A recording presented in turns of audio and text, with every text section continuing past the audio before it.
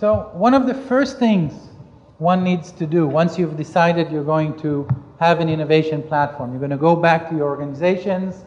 The first thing you do on Friday when you're back in the office, or on Monday when you're back in the office, is call an emergency meeting and say, how do we implement innovation platforms? You will get immediate buy-in from all your colleagues and your management, and then you walk back very happy to your desk, and then you scratch your head and you say, actually, what do I do now? Yeah, where do I start? So a typical place to start is to think about how you initiate the platforms and what's the composition of a platform. So what we aim to do in this session is looking at the process of both implementing an innovation platform as well as stakeholder analysis, and to look a little bit about equity and power dynamics. So, as we said several times, it can be formed at multiple levels. Can somebody give me the 3 levels? At what level can an innovation platform function?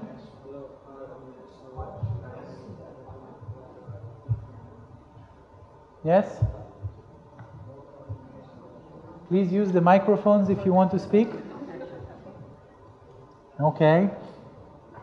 I'm hearing a lot of mumbling going on. So, local, intermediary, and national, or international, national, and local, or micro, meso, macro. You can call them the 3 levels in many different ways, but they all mean to say the same thing. It's very different working with a farmer in a farmer group level than it is to work with, a paranational system, than it is to work at an international level. You're going to need different actors, you're going to need different processes, etc., etc. Yeah, and it's important to remember that. So the first thing you'll want to ask yourself is, at what level are we going to be working? Is this going to be purely at a local level? Is this going to be at a subnational? Is this going to be a national or an international? The second is looking at what sector. Is it a livestock issue that you want to focus on? As a member of ILRI, I would highly recommend looking at the livestock sector. Many good things will follow. But you might decide that you want to look into a particular crop. You might want to look into natural resource management, etc., etc. You'd want to clarify that, because you don't want something that's too broad that you can't actually lean in. But all of them will deal with a common problem in a specific sector or subsector that depend on more than one actor. Yeah? If the problem can be solved effectively by one actor, you should not attempt an innovation platform. But it can be set up in various different ways. But regardless of which ways, you want to make sure that you have cohesion in the group. You want to focus and unite the stakeholders around a particular issue. And you want to make sure that you have the potential to actually meet their interests. Yeah? You don't want to carry people along with you only to then find out that you've led them for no tangible benefits. Typically in the stage of formation, we have 3 main phases. One is the engagement phase. So you're engaging with the stakeholders. This will also include initiation and visioning. Why are we coming together? What are we going to call our group? What success is going to look like, 1 year from now or 3 months from now? The second is the planning phase. So that includes the establishment and the management. So who's going to do what? Yeah, who's going to play what role? Who's going to facilitate? Do we need a treasurer? Who's going to play that role? Do we need, a program manager? Who's going to play that role? And so on and so forth. And the third area is ensuring the sustainability. So a lot of these are project funded. What happens when the project comes to an end? How will one ensure that it goes on? Or is it not important that it goes on? So at each phase. We want to move actors from their individual interest into working on the collective issues. So collaboration, ownership, leadership are things that we're going to have to cultivate time and again.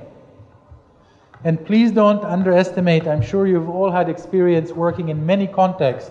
These things don't happen by themselves and they don't happen easily. So you need to have a strategy in place and keep going to create these. You need trust as a prerequisite for making these things happen. The role of research organizations and development organizations often changes. So often these platforms would be started by or promoted by a research organization or a development organization or donor organization. But we want to see the process evolving to finally having more local ownership over the process, and the initiator steps back to a more of a backstopping role if and when required. That's also an important thing to keep in mind and to be sensitive to, knowing when to step back.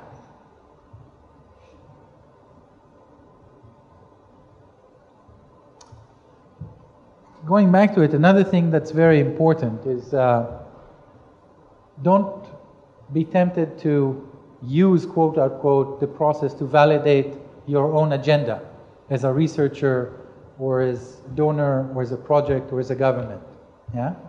There's something inherently contradictory when we say we want to empower people, but then when they get empowered and their decision is they want to work on something which isn't in the originator's work plan, they completely derail that process. Yeah? So for example, I work for ILRI, we set up a platform, and then they don't want to work on livestock issue. Well, we can't have that. We have to change that. So these are the things that we need to be very careful about. When we talk about true empowerment and true participation, that means what it means.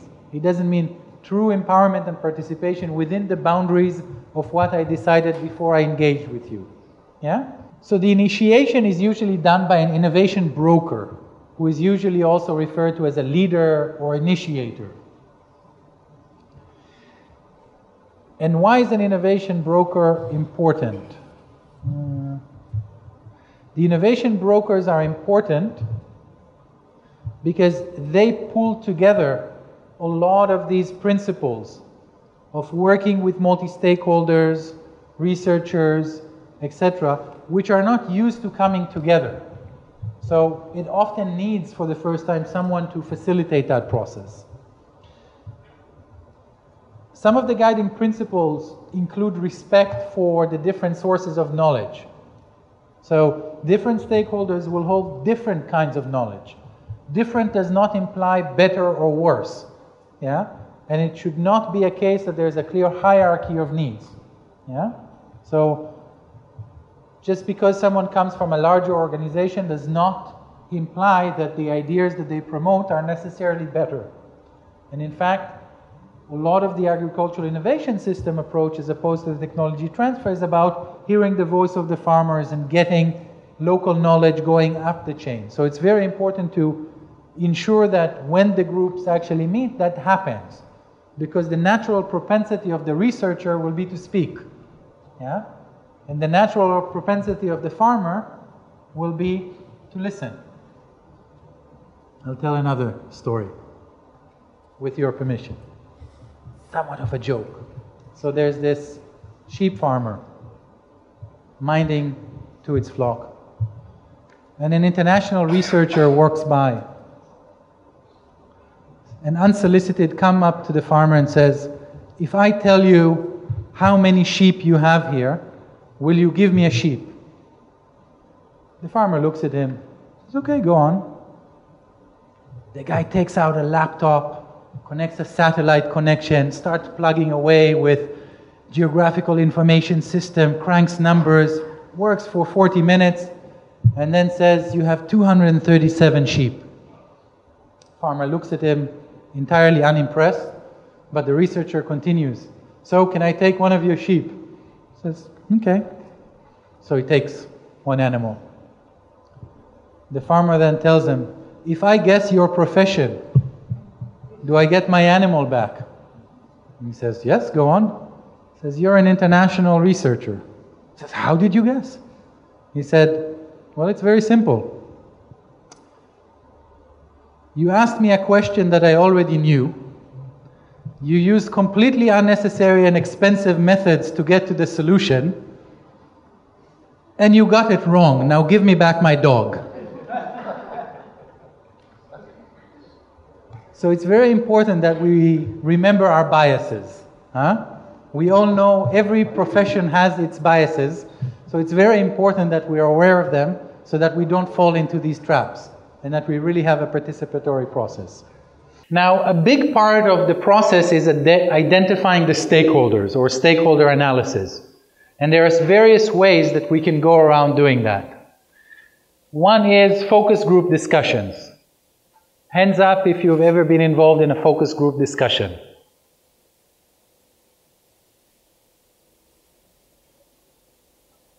Really? Only 3 people? Okay. Semi-structured interviews and snowball sampling. So let's look at all of them. I was going to go very quickly through the FGD. So a focus group discussion or an FGD is taking an homogeneous group of 6 to 15 people and being led through a skilled moderator. It uses discussion guides, usually using open-ended questions, and gets information from the entire group to get a sense of what are the priorities. They usually last until all the ideas seem to come up and start getting repeated. And that process usually takes between 45 and 90 minutes. Yeah? They can take place in any setting. Yeah? Private sector companies would have them when they're planning to introduce a new product. They'll put a focus group of consumers to see how they feel about that product. But you often find them behind a tree in a village, sitting farmers together and discussing an approach. So the principle can be applied at multiple layers again. A semi-structured interview is an interview one-on-one. So a focus group discussion, the key word is group. The semi-structured interview is a one-on-one interview. But it follows a similar format in the sense that it has open-ended questions. So there will be some questions, but they're open-ended. They're not a strict answer this, answer this, answer this. And it depends a little bit of where the interviewee is taking the discussion. It's usually recorded so that one can then quote verbatim. The person said this, this, and this, exactly the way the person said it. And a snowball sampling is a sampling technique used when it's hard to find the people that we want to interview. It's hard to find them. We don't know where they are. So usually once we find a person, we say, oh, that's great. You know, you're just the right person for this. Do you have a friend who's like you, who I can also talk to? Yeah? And that way we get, because the probability of the person, the type of target audience that you're looking for, if you find one, normally they would know another one. Yeah? So that's snowball. You get to the first and second, and from there you get to the further participants. So for example, if you're looking to set up analysis and you really want active farmers, you'll find a farmer representative. Chances are they know of other active farmer representatives. If you find a good private sector representative who is concerned about corporate social responsibility and wants to be involved, chances are she might know another one, and so on. When we do a stakeholder analysis, we have to remember the functions. So we want to identify existing conflicts to ensure that they are not perpetuated. We also want to understand the power dynamics, yeah? So that we have more transparency and equity in the process. Now, the key word here is understand. What are the expectations? Why are you here? So what was the first thing that Cell did this morning, before we started? What are your expectations from the workshop? Yeah? And they're hanging there. What are the benefits for the stakeholders? What resources would people be willing or unwilling to commit? Sometimes it's as important to understand what you have no chance of expecting from the members. And how do people see each other? It's also very important. So the next step is differentiating between the different actors. So you might look at top-down analysis, like an interest-influence matrix, or a radical transactiveness, or you can do bottom-up methodologies, sort of stakeholder-led consultation and so on.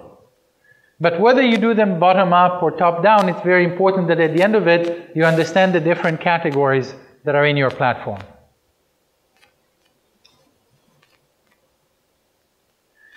So we talked a lot about representation and composition and about the common objective. One thing that often is asked when a platform is decided upon is whether you should use an existing one or whether you should form a new one. Yeah? And there are pros and cons for each. It's not a clear cut. And for those of you who are in the research sphere, it's very important to let people have safe spaces where they can express themselves.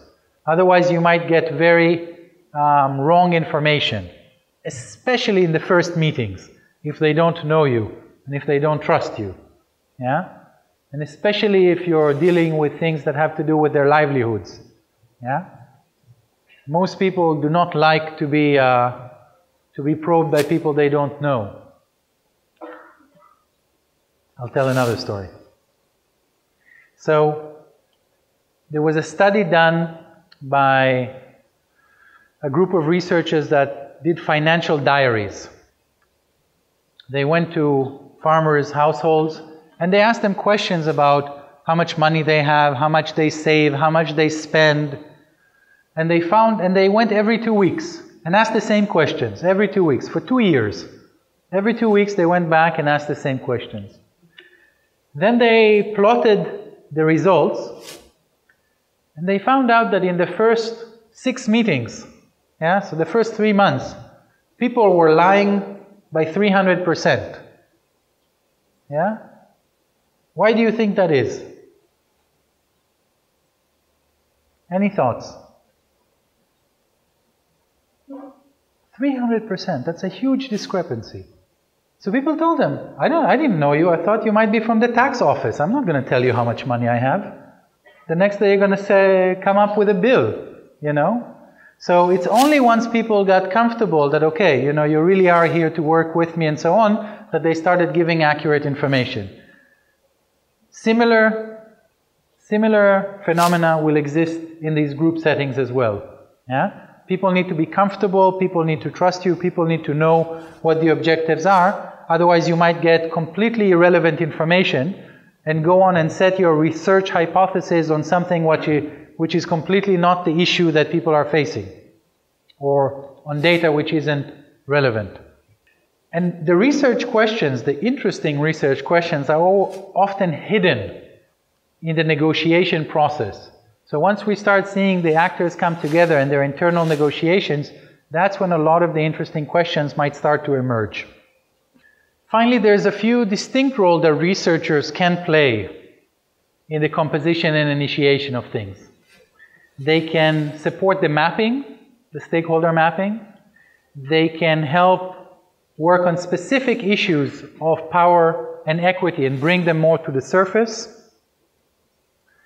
They can undertake specific capacity development issues around understanding what the platform is and isn't, and looking at the stakeholders, supporting the stakeholders in terms of translating their expressed needs into relevant research questions that can then be worked on to come up with technological solutions.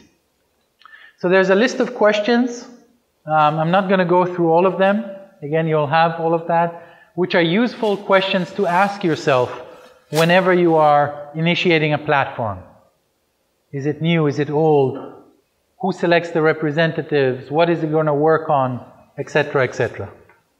And you'll also have a list of resources that are available to you if you want to read more on this when you're forming your own platforms. So, we talked a lot about the tasks of the facilitator. Which of the following is not the task of a facilitator? Analyzing stakeholder power dynamics, facilitating networks and linkages between actors, deciding on interventions for action research, or creating incentives to motivate stakeholder active participation. Which one of these four is not or should not be the role of the facilitator? Yes. So the facilitator should not use his or her role to decide what the interventions should be. Yeah, it's about facilitating what the group is coming up with. We talked about the snowballing sampling technique. Is it a good way to identify stakeholders outside of his or her professional network? Would you say this statement is true or false? True that it is a good way, or false that it is not a good way? Again, pretty interesting split. But yes, the majority has it. It is a good way, because normally through the snowball technique, we know that we can get to people who we find hard to reach otherwise. So it does increase beyond our personal network. Which of the following is not an incentive of an objective stakeholder analysis? A, empowering marginal groups. B, identifying existing conflicts. C, understanding power dynamics. D, understanding hidden agendas. Which one is not an objective? It can happen, but it's not an objective. This one is a bit trickier, huh? Only 10 responses so far. See, I can't know who you are, but I can know how many of you replied. Okay, now we have. Interesting. Understanding hidden agendas of members, D, the majority answer of the room, is actually a role. Yeah? It is an objective. We said we need to understand people's agendas. We need to know where they're coming from and what makes them tick. Yeah? Empowering marginal groups is something that would be great if we achieve, but it might not be the objectives of the platform. Yeah? So when we do a stakeholder analysis, the analysis does not have to end with empowerment of marginal groups. Which of the following is not an input, a useful input, for an organization involved in an IP to make? To conduct workshop to ensure a common understanding of how the platform is going to function. To conduct capacity development to empower specific groups. To ensure that the platform objective is consistent with its own funding proposal, or to support stakeholder mapping. Yes. So we talked about it. It should not be that you bring a group together, but only to work on your issue. Yeah? Any open questions about Module 4, about the composition and initiation?